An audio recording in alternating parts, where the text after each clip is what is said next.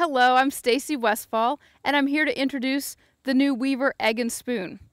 And the Egg and Spoon class at local horse shows has always been one of my favorite classes to ride in.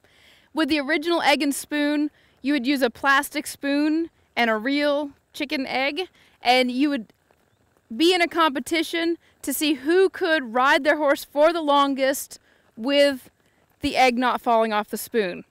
Couple of the downsides to the original Egg and Spoon idea were that the eggs would break, potentially on your horse, on your saddle, and usually on the ground for sure if you dropped them.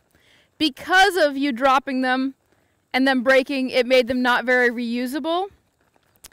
And the reason I really like the class was because of what it teaches people. When you pick up any kind of an object, if you pick up an egg and spoon and you need to balance it, or if you pick up a glass of water, or if somebody has you balance a book on top of your head and walk, those things make you a lot more aware of how you're using your body. And when we ride on the horses, one of the most common new rider issues is getting the person to the point where they can have their seat on the horse and their hands moving independently. Because as we move up in speed on the horse, as the horse moves, if our hand doesn't move independently of our seat, if our body's kind of frozen together, if we clamp, then what happens is our hand bounces with our seat, and your hand needs to learn how to float out here in front of you. And to get your hand to learn to float out here in front of you, it's fun to use some tools that help you really focus on getting that hand to balance out there. Because this hand is directly holding on to his mouth.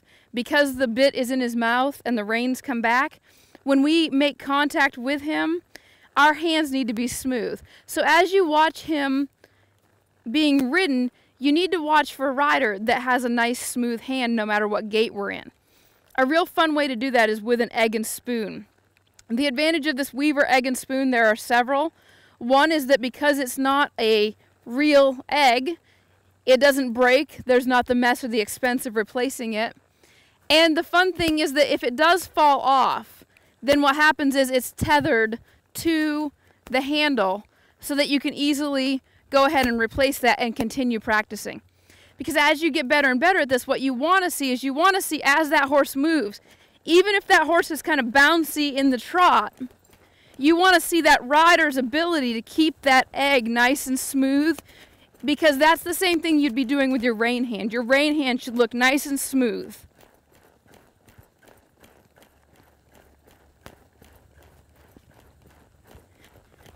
When you first pick up the Egg and Spoon, another nice feature of this Weaver Egg and Spoon is that it has 3 different degrees of difficulty. The cup is actually interchangeable, so we can change it from a very deep cup to a medium and then down to this shallow, which is the more advanced cup. And so if you're using this Egg and Spoon with children, you can start it out with the beginner, and as you get better, you can move it up all the way to the advanced, and you can begin to do multiple things with it. So in the case of myself and Vaquero, if we're wanting to challenge ourselves, we're in more of the advanced category. It's going to make me focus on multiple things. So right now what I have to do is I have to think about how I'm going to position my horse for a lead departure and how I'm going to keep my hand nice and smooth, how I'm going to ask him for that lead departure, and I'm going to keep everything nice and smooth.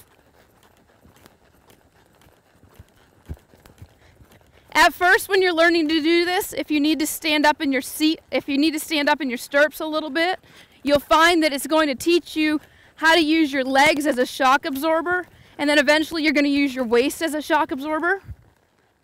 Can you stop your horse nice and smooth? Can you steer him around? These are some of the more advanced things that you can practice with the Egg and Spoon.